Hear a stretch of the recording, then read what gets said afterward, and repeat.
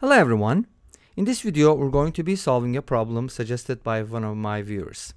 Thank you user lu6yg3vk9z for this problem and the hint. So we're going to be solving this equation. Let's go ahead and take a look. We have x squared plus x squared divided by x plus 1 squared equals 3. Now let's go ahead and look at it from two different perspectives. First method.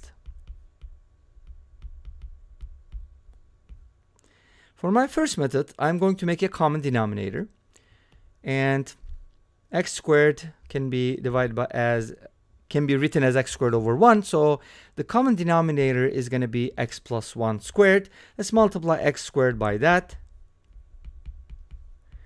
and then add the other numerator, and then divide it by the common denominator. So what we're going to do is we're going to simplify the numerator and the denominator, and then cross multiply. X squared will be multiplied by x squared plus 2x plus 1, and then we're going to add x squared, and at the bottom we're just going to have x squared plus 2x plus 1.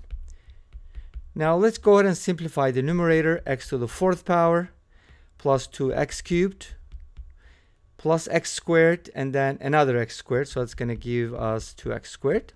And then if you cross multiply these two, you're going to get 3x squared plus 6x plus 3. Now since we have x to the 4th on the left hand side, let's put everything on that side. So we're going to get x to the 4th power plus 2x to the 3rd power, and then plus 2x squared minus 3x squared is going to give us negative x squared minus 6x minus 3 equals 0. Awesome. Well, not so awesome, because you got a quartic equation. And hopefully we're going to get 4 solutions from you. But good luck solving the quartic with the quartic formula. The quartic formula is quite complicated. It's way too big.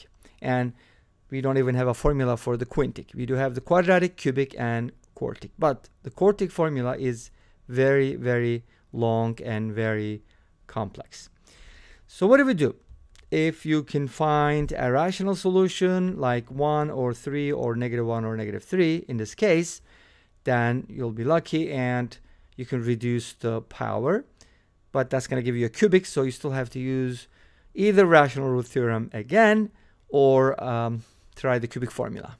It's much easier than the quartic, relatively, obviously. But anyways, so you end up with a quartic equation like this. That's kind of like incomplete, but the end of the first method. So the first method didn't really give us anything nice. Let's take a look at the second method. That's why this is called the first method most of the time, because it's usually either too long or too brute forcey or inconclusive, like this one. Okay, so here's what we're going to do. With the second method, we're going to use something much more technical and also more elegant. All right, when you look at this problem, hopefully you noticed that there's something special about it, and that is both the numerator and the denominator are squared, right? So that means we can kind of write it as a quotient squared. Make sense? Okay, anyways, let me clarify what I mean. Second method. So we have x squared plus x squared over x plus 1 squared equals 3. Now at this point, I know some people are going to try to guess their solution, but it's not always easy. Like you can try some integers or rationals, but I don't think you're going to find one. I could be wrong. Let's find out. So first of all, I'm going to write the second term as x over x plus 1 squared. Now there's something really nice about it. It basically allows me to use a really cool, effective method, and that is called substitution. It's one of my favorite methods, and it's very, very powerful. Let's go ahead and see how that works. So since I have something inside the parentheses, let's call that y. You're like, why are you calling that y? Because I chose y as my variable. And this gives us a simplified version of this equation. X squared plus y squared equals 3. Cool, but you just introduced another variable. Yes, but that variable is related to x. It's not a standalone. So now we're going to simplify this one. X over x plus 1 equals y. So from here, I'm able to write x in terms of y, or y in terms of x, or some type of relationship between x and y. Let's see how we can use it to our advantage. So I'm going to go ahead and cross multiply. X equals xy plus y. And then my goal from here is either to solve for x or to get something nice.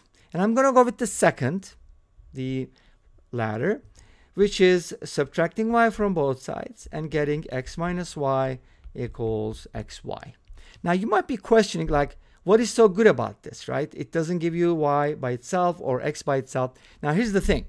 If you isolate x and plug it in here, you're not going to get anything nice, because it's just going to give you another equation that could be turned into a quartic. As we know with the first method, that's not very helpful, right? So instead, we're going to do something else.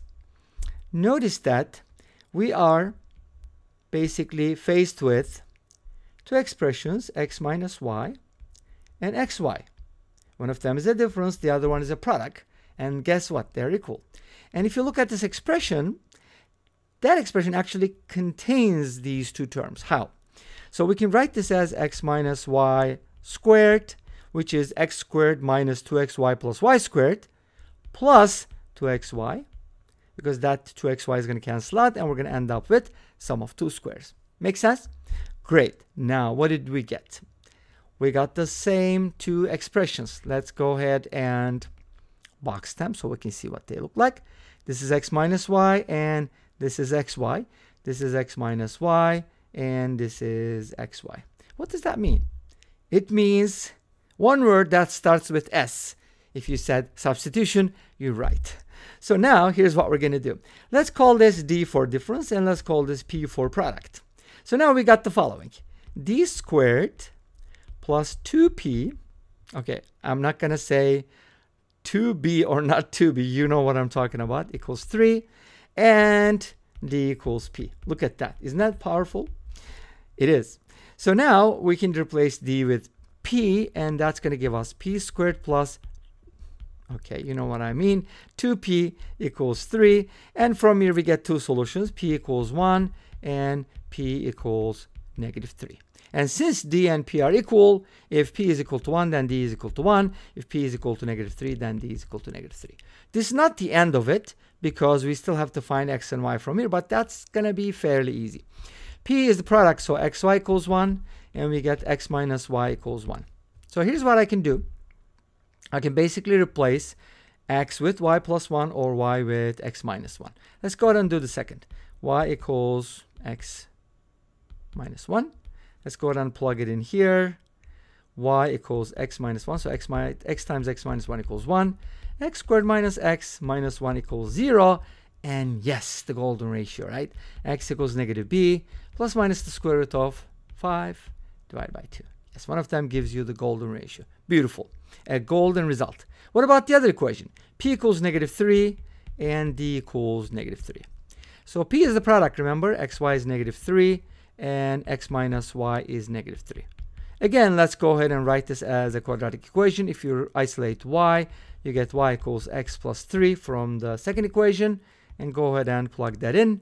X times x plus 3 equals negative 3. Is this going to work? Let's find out.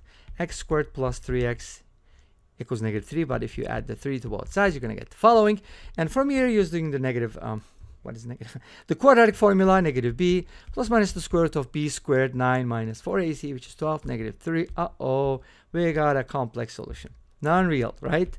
And those solutions are going to be plus minus root 3 and so on and so forth. So we got this, and we got the other one, which is what? 1 plus minus root 5 over 2. Let's go ahead and put them together.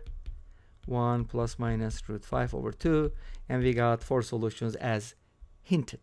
And this brings us to the end of this video. Thank you for watching. I hope you enjoyed. Please let me know. Don't forget to comment, like, and subscribe. I'll see you next time with another video. Until then, be safe, take care, and bye-bye.